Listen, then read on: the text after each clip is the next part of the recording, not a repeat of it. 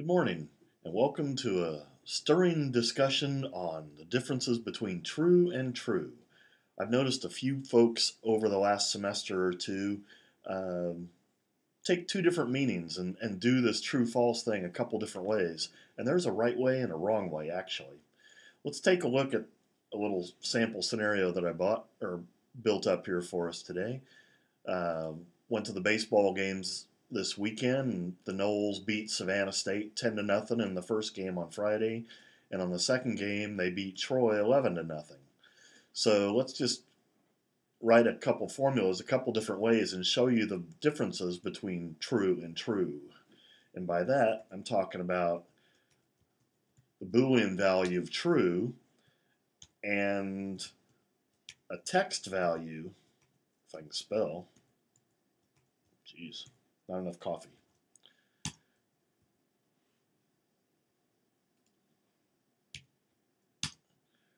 Those two truths look the same, but they are not. One thing that jumps out at you right quick is the fact that that one is centered and that one is on the left margin, mainly because this is a string just containing the letters TRUE in capitals, and it treats that cell as a string or a text value, just like if I put the letter X in here and a number 1 there, numbers line up on the left, strings line up on the left, and Booleans line up in the middle. But it gets a lot deeper than that. It can get very confusing and render wrong results if you're not careful about this. So let's say that I write this formula a couple different ways here. So I say equals. The best way to do this is not even use an if sign, but you can just say that greater than that, and that'll tell you true. But what a lot of folks do, as opposed to just putting the little formula in there, they'll use an if statement. And that works as well. It's not ideal, but it works. So I can say if logical test this greater than this, true, false, and that works as well. But what a lot of folks tend to do, a lot of students that aren't experienced in the ways of the Boolean logic, is they will surround those letters in quotes, making it a text value that just shows the letters true and letters for false. And it looks like that's right. Did we win? Yeah, that value is greater than that one. I can even look at the formula, evaluate the formula. Is that value greater than that? I can step in and say, is 10 greater than 0? Evaluate that. It's true. Evaluate that. So it comes back to say true. So it looks like that works. Now let's do this a different formula here. Equals if that greater than that, true, false, the correct way. And then I can do a little Boolean logic here. Did we win both games? So are both of those true?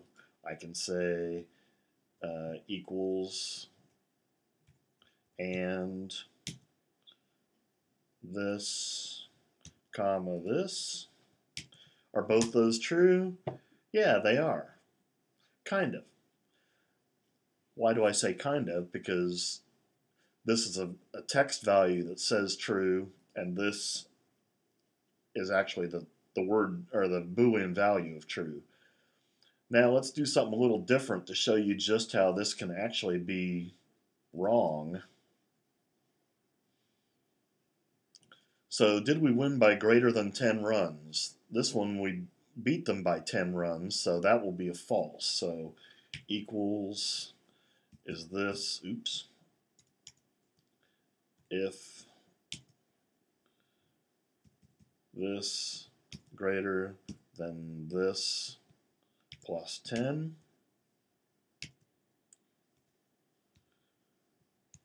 it is, do true. If it's not, do the text version of false.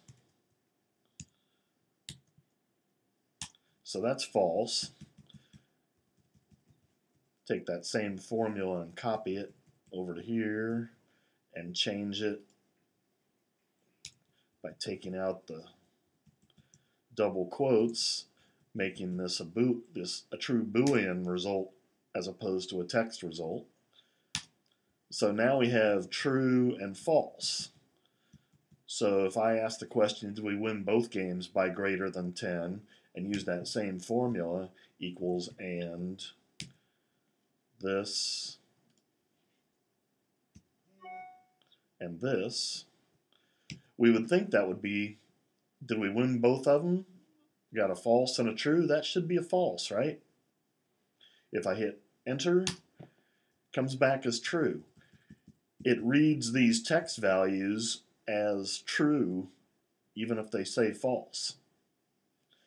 So it is never correct to embed true false statements in an if statement and surround them by quotes.